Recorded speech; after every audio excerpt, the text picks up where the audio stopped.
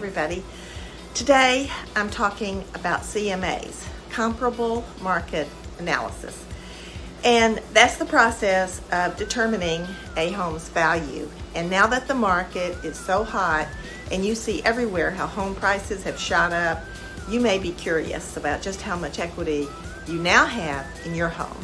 And the best way to determine that is to do a CMA. I'm Jana Classy, and my husband Paul and I are realtors here in the Eastern Panhandle. Honestly, I could do a CMA in my sleep. I've done so many of them.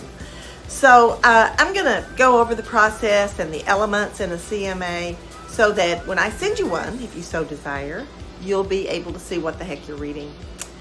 So the first thing I do before seeing a home and meeting with a homeowner that wants to know the value of their home is to start the framework of a CMA. And to do that, I'll need some basic information about the home, either from the homeowner or from public records. Then I sign into the MLS, the multiple listing system. That's where realtors put all their properties. And I do a search of all the recently sold, active, and under contract homes with similar square feet and acreage, and also that are nearby your home.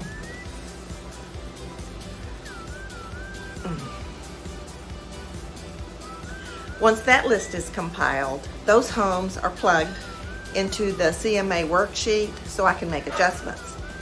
Either add value or subtract value depending on how your home compares to each home on the list. So for example, if your home has a 2-car garage and the comparable home has a 1-car garage, then value would be added to your home for that extra garage space. Then just go down the list, do the same thing, compare each feature and adjust value for each home on the list.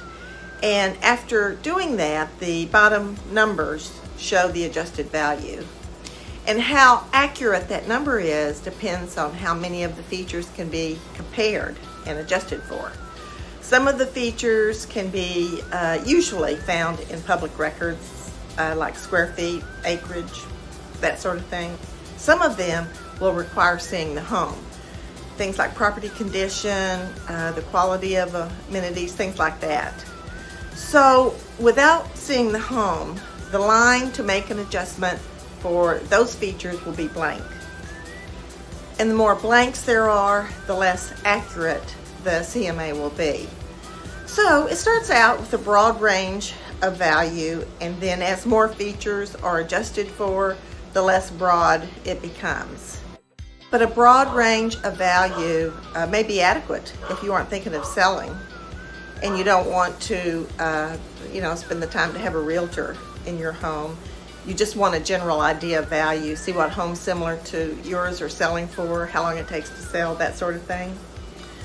But if you are thinking of selling within a year, an accurate CMA is a good idea, so you can better estimate the amount of money you'll walk away with from a sale.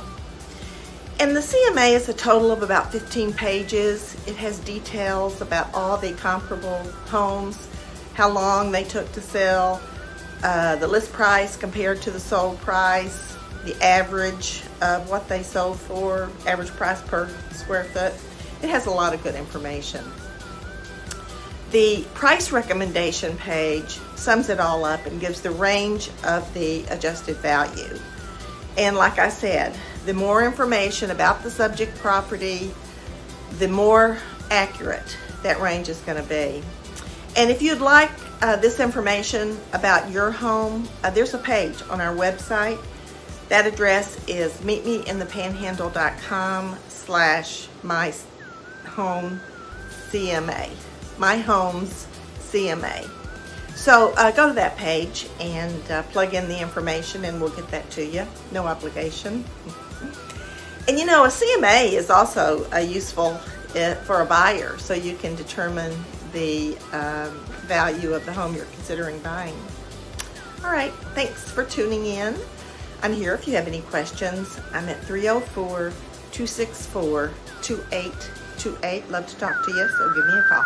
All right, have a great day. Bye.